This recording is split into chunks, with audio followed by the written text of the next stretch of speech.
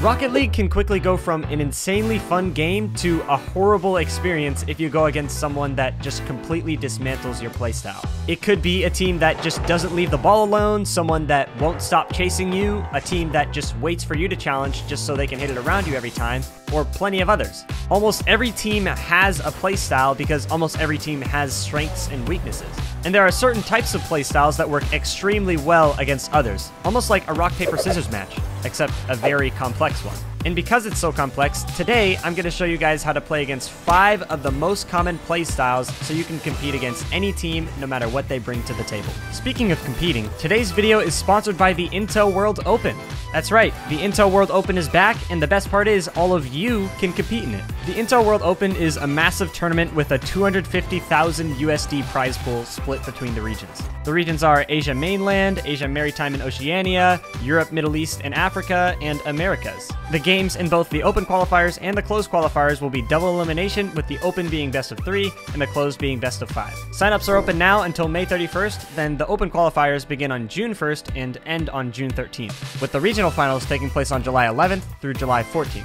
To sign up, just grab some friends to play with and click that link in the description. From there, you'll choose your regional qualifier and create an account if you haven't already. Then you'll put in your Rocket ID, which you can find on the Friends tab here in game. After that, you'll either create your team and give it a name, or join your team if your teammate has already created it. After creating a team, you can send your teammates the invite link from your team page, and once everyone has joined, you can sign up with the specific players you want by clicking Manage Roster. Once you do that, you're all set. I hope to see you all competing in the Intel World Open. I know I will be, and I hope to see you using the tips from this video when you do compete. So anyway, let's get back into it. The first playstyle, most often found anywhere from gold to diamond, is what I'm calling the retreater. The retreater playstyle is usually the type of player or team that sees Rocket League as a series of attacks and defenses. They start their attack, then when they're done, they go back to defense as you start yours. This type of player or team can be found in any game mode. The only big difference with this playstyle between the modes is obviously that there are more people to worry about in 2v2 and 3v3. But the overall idea is basically the same. When you have possession, they often just give you the midfield for free, which is a huge opportunity. Especially at this gold to diamond level, most people don't know what to do when they're given a ton of space, so they end up just sending it back to the opponents anyway. However, instead of just sending it downfield and then following your touch, you can take control and start an organized attack. This definitely does require some mechanical skill to keep the ball controlled, so that's all the more reason to start practicing dribbling because that is an essential skill. Here's an example of what taking advantage of this playstyle looks like in-game. So in this example here, you'll see orange team move up onto offense, and then they'll lose possession, and then they'll just retreat back to defense. So you see here in this moment, they just lost possession. Wayton in the corner now has the ball, and they basically see it as, okay, they have possession, let's go back and retreat and defend. So instead of sending away possession, Wayton actually takes control, and then once he doesn't have that midfield space anymore, he sends it over to his teammate, and at that point, it's almost just a free goal. So really, the main idea is if you notice the opponents are just going straight back every time they accidentally send away possession, instead of just banging it downfield and then following your huge clear, you can instead predict that they're going to be going back to defense and then take your time to start an organized attack with all of your teammates. And once again here, you can see that a collected attack is just way better than just banging it downfield. The second playstyle is the demoer. This particular style is completely obvious when you see it, and it happens at almost any rank. Whenever a team gets in a 2-on-1 situation or just has a player ahead of the play, they have that player rotate through to go for a bumper demo on the goalie before rotating behind. This can be a difficult style to adapt to because every demo situation is different. However, the most common situation is when you're rotating into the back post and they're trying to rotate right through you. There's 2 main ways I like to avoid this. One of them is just side flipping out of the way, specifically to the side closer to your goal. It's practically impossible for the demoer to read a side flip dodge, so it's almost a guarantee that you'll be safe, and you'll have a pretty fast recovery because it's faster to side flip than to single jump, and you're side flipping toward your goal, so you can immediately defend in case of a shot. The second way to avoid this is by driving deeper into your goal. This is my preferred way of dodging a demo because you don't even need to jump to dodge it. You can just keep your momentum going. On top of that, if the demoer still chases you into your net, they'll have a way slower recovery, which gives a big chance for a counterattack. If they chase you and miss, they'll usually just slam right into the wall inside the post and kill all their momentum. Here's an example of what these methods actually look like in game. So here in this scenario, you can see that this player wants to go for that ball right now, but if he goes for it, he's probably going to get demoed before he gets there. So he first dodges the demo by flipping to the side towards the goal, and it allows for an extremely fast recovery to make the save. And you can see from the opponent's perspective, there's just almost no way to predict that.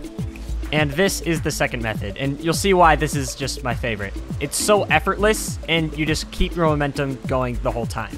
But what you should keep in mind, though, on this one was that it was okay for me to push up to the front post here because I had someone rotating behind me to the back post. So if I didn't have someone rotating behind me here, I probably would have wanted to do some method that allows me to stay somewhere at the back post. And the reason why this works so well is because if you're this guy trying to demo the goalie, you still want to have a fast recovery out so you can rotate behind. So if the goalie goes into his own net, you are forced to have a slow recovery, and it's not even guaranteed that you're going to bump him anyway. So you can see on this one from the opponent's perspective, at first, he chases the bump, but then sees that he's going way into the net, and then decides to rotate out, and gets caught on the post anyway, and it just makes it that much slower of a recovery. The third playstyle is the ball chaser. This playstyle exists at literally every rank, and it's one of the most difficult to play against. When you have an opponent that just doesn't leave the ball or doesn't fake challenge or anything, it can make the entire match just that much more annoying. But the best thing you can do to counter it is by not letting them control the game. You actually need to watch what they're doing and react to it accordingly. I made a video entirely about this, so if you want to check it out, there's a card in the top right. The main factor that determines if you win or lose against a ball chaser is not who outplays each other more. There's really no outplaying to be had here. It all comes down to whether you react to them in time or not. So if you notice you're going against a ball chaser and you have possession, you shouldn't just close your mind off to trying to execute one specific play. You should instead just react to whatever they decide to do. If you do react to them, it often leads to a completely open net. Here's an example of what this looks like in game.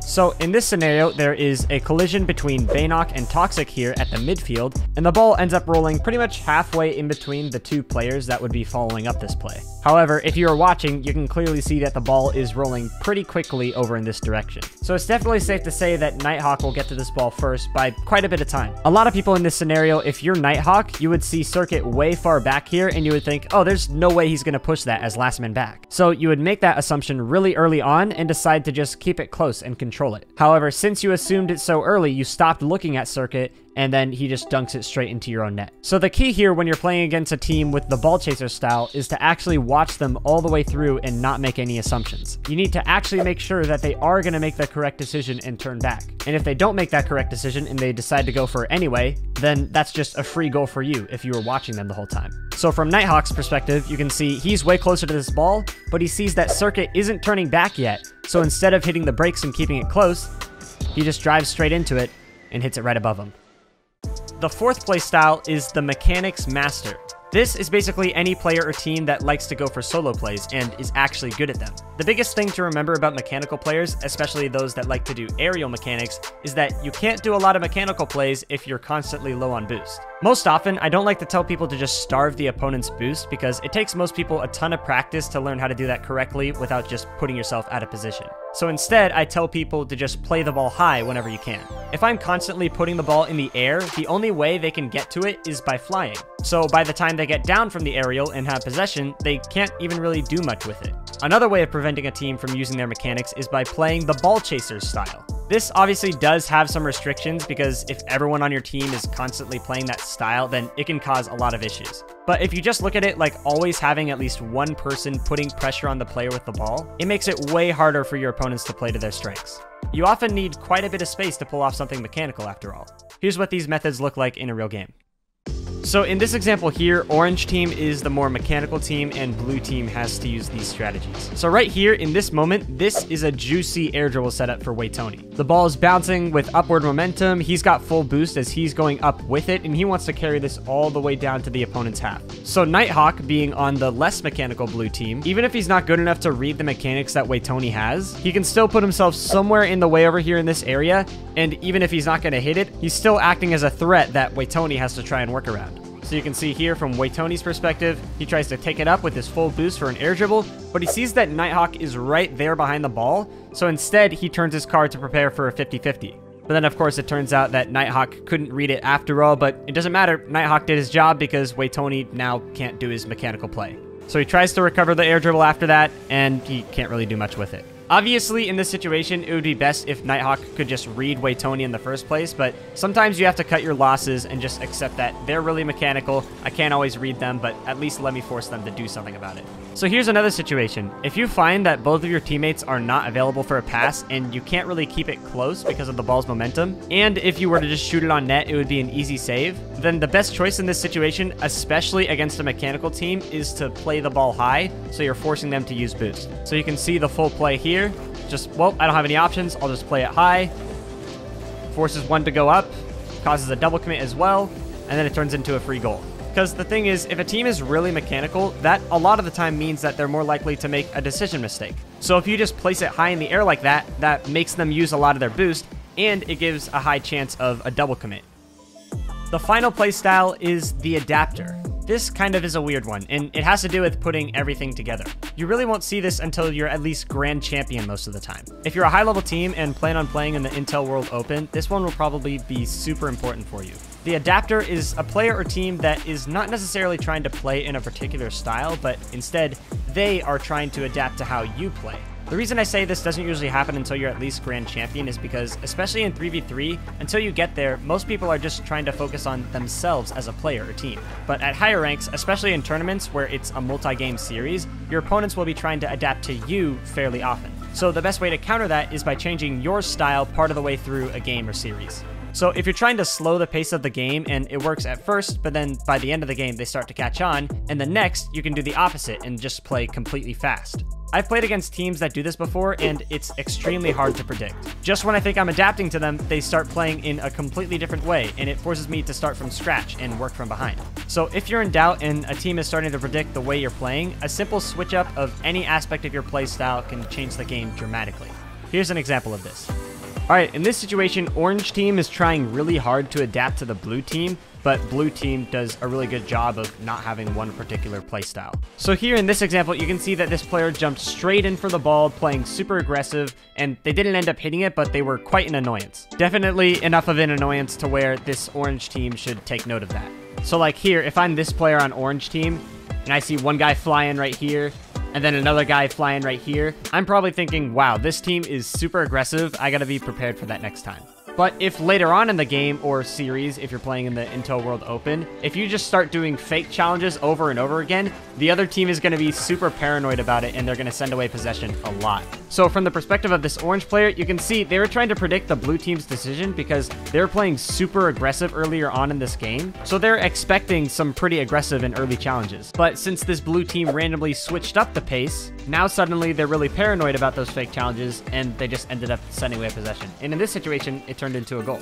So switching up your playstyle drastically like this can help out a ton if you're going against a team that's really trying to adapt to you. That's going to be it for the video. I hope you enjoyed. Be sure to sign up for the Intel World Open by clicking the link in the description. Sign-ups close on May 31st. Don't forget to subscribe. Thanks for watching, and I'll see you later.